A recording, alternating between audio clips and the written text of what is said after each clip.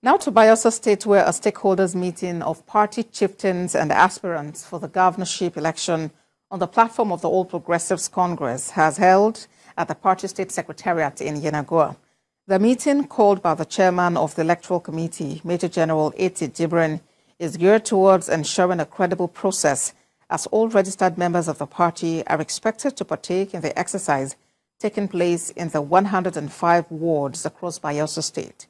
Speaking to journalists after the meeting, Mr. Jibril assured party faithful that the party's guidelines would be followed to the letter to avoid litigations and grievances during and after the primary.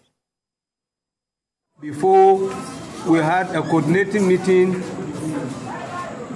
of the joint members because we have the election committee and the appeal panel committee. So after that, we came in for the stakeholders meeting.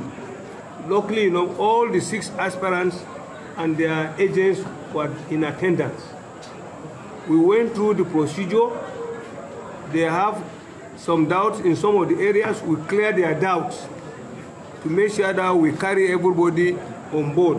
And everybody is happy and has agreed with the procedure we are going to adopt for this election. We are also going to have an affirmation exercise which will take place on Saturday, whereby 5 members from each of the 105 wards will come and affirm the election that we are going to do tomorrow. So all after that, we'll round off the exercise.